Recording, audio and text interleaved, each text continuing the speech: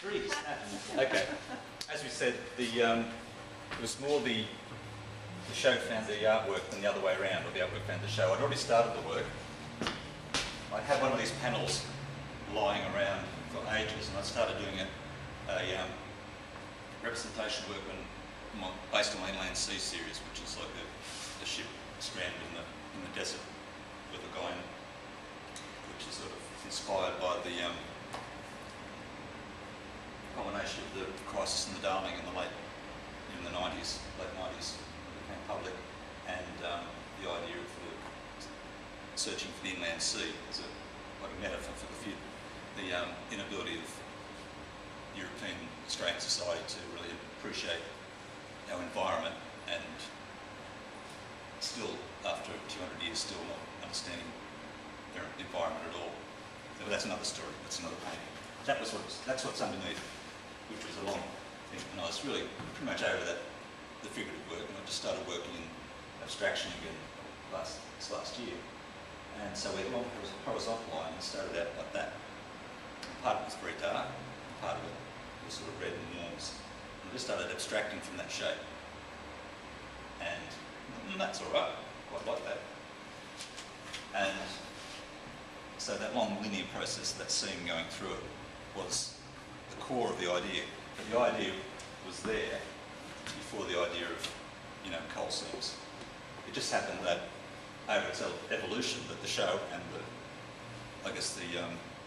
intuitive, well, I guess you've got that landscape line, the colours that came from leaving behind the last lot of work, and the process of hiding the black seam under burying the seam physically under the surface layers and the strata, physically created the whole idea of a coal seam. So I said that it was serendipitous that the show came up as the work came up, and sort of gave it a reading. The other elements in it is, it's not just a compilation of one point of view or one position. The work's sort of built like Topsy. I did one, then I did two. Initially my idea was to show them as a long linear piece, and that's still, potentially still there. The painting can be shown as a long linear piece, not just a compilation in that direction. So it has that multiple perspectives where you can take the piece. So there's a different time aspects of it, and there's different spatial ways of thinking about it. So it's not just that one set landscape. It's lots and lots of possibilities in the landscape, or the picture of the story. The picture's not just one point of view, it's many points of view. So we've got the idea of that buried deep dark blue there, and I think I started building that. It's actually blue, not black, to give that effect.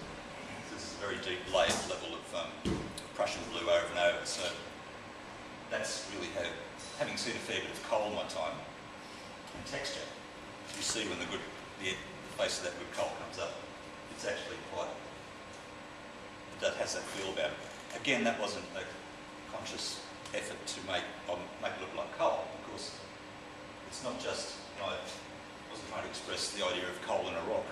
It's really the idea of that seam running through layers of geology, layers of time and history, layers of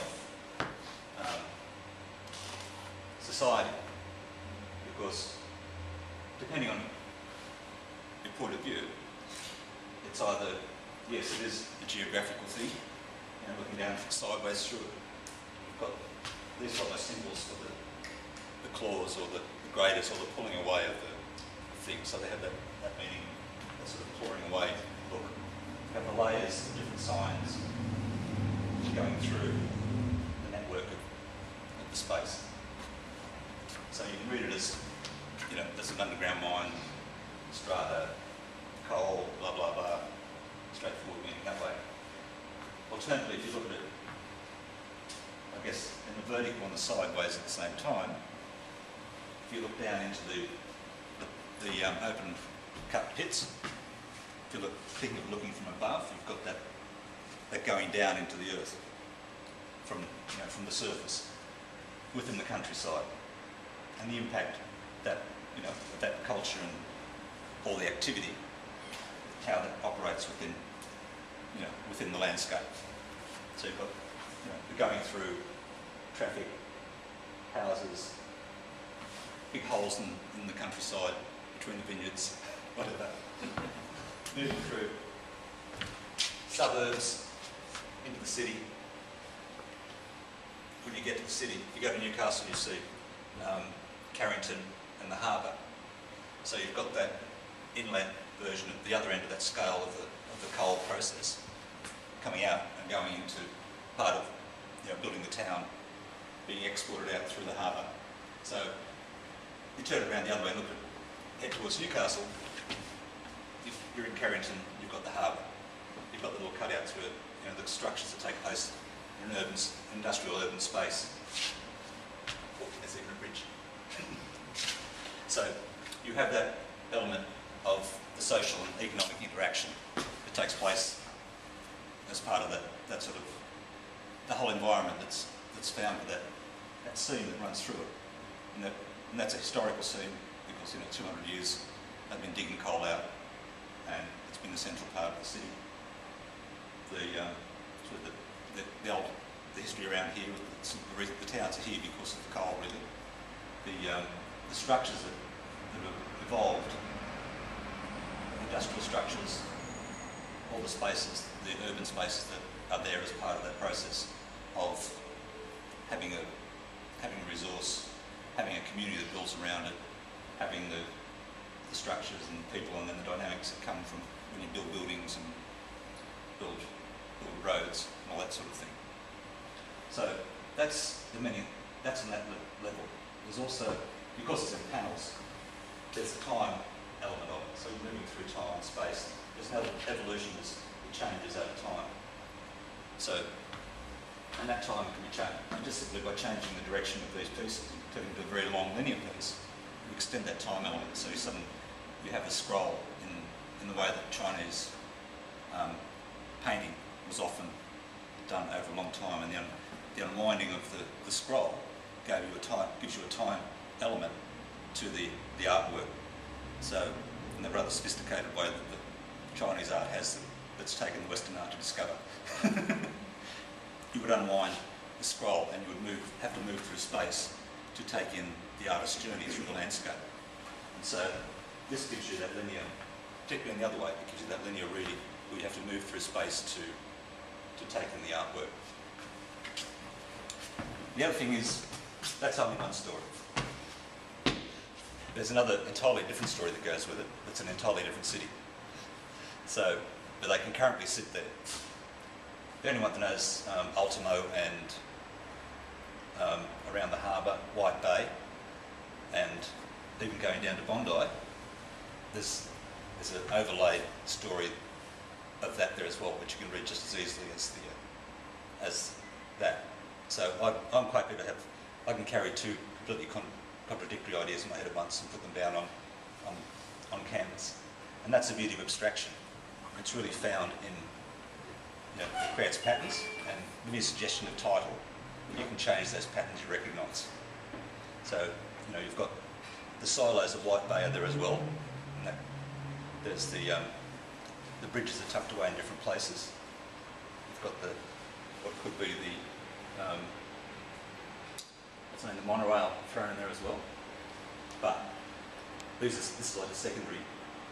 While I was creating imagery, I was able to entertain both those ideas at the same time and integrate those imageries. So you can actually look. It's like you can look at something one way, and you can see some things if I describe them to you. Put another title on it and describe it another way, and then you can see those alternate things in it. So it's very much up to the viewer to find their own patterns in it as well, which is one of the joys of abstraction. It creates patterns and our minds fill in the space. In fact, you can actually see one of the big, I was buried one of the big trucks in there too. And you see another part of it, and you can see the shapes of one of the coal ships fitting in there. So, depending on how I, the lead that I give you, or an impulse that comes to you on your side, from another reference, there's an opportunity to find lots of different things in there, which I think is rather intriguing. And yeah, well, that's pretty much enough talking from me. Does anyone have any questions? I've talked you into a stunned silence. It's a cunning plan, Steve, to have to be able to entertain the two landscapes at the same time. Well, it comes, have it and present it in one painting. That's got to be a challenge. That's a massive challenge. It's an organic process. It's simply following. Well, you really just start at that one point and just let it. It's really a matter of moving, responding to the stages. To what you see. In the same way, process of you take things and you put them together. Yeah. And you take some things away.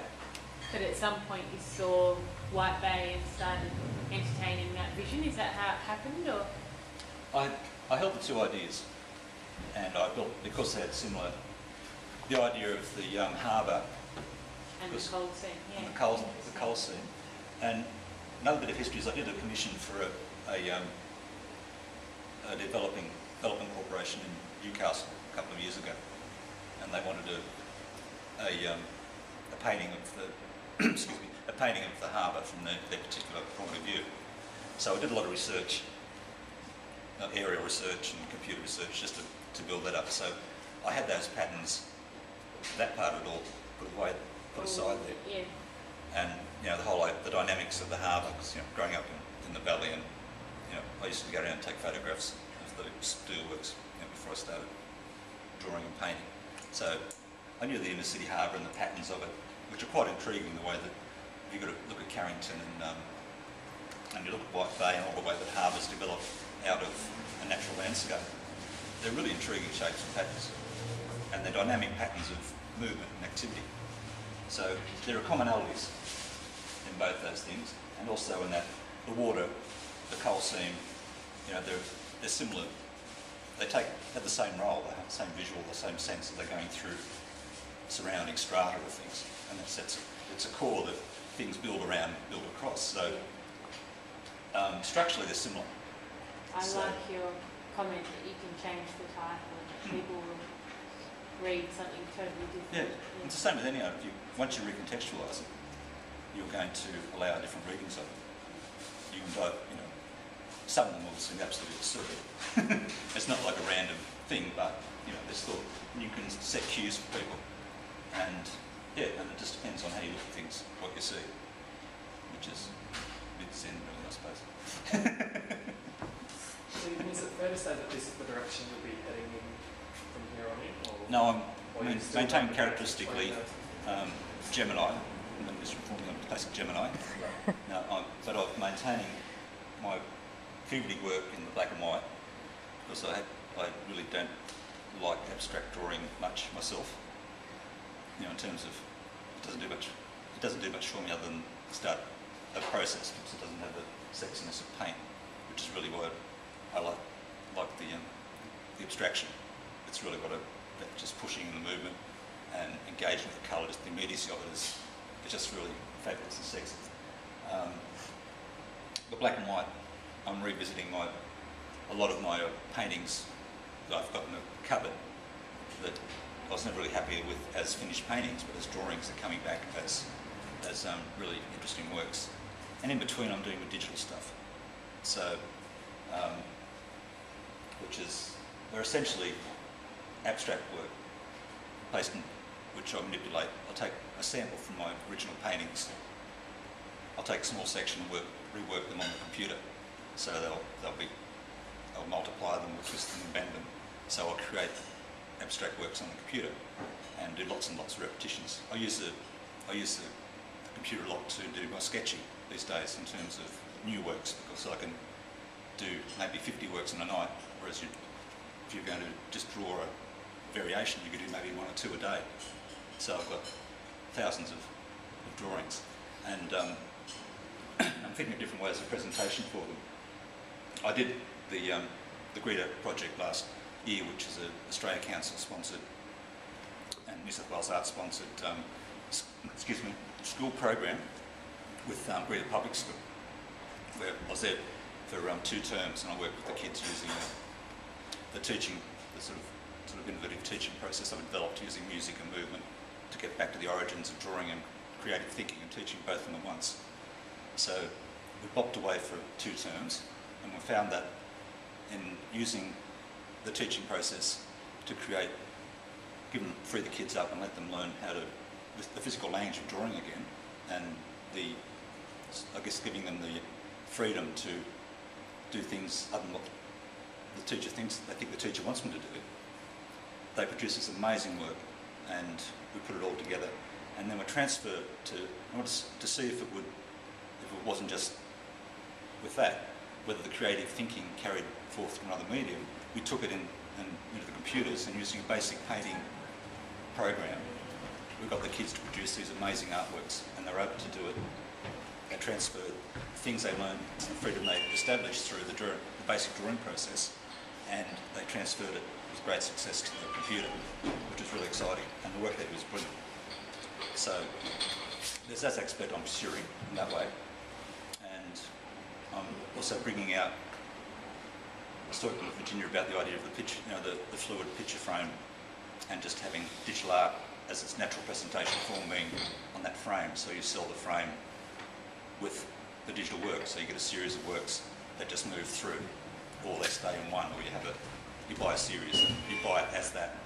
So you put it on your wall as an artwork, and you've got a time-based artwork, or you've got the static artwork you want. You put it through all your machines or whatever. At Greta we practice that with, we use their smart boards as an exhibition space. So one time we set the whole school up with all their smart boards, with all their work through the space, through the whole school, so it became a gallery. I'm using that as a picture on the wall, and exploring that concept. So that's one of the sort of installation things.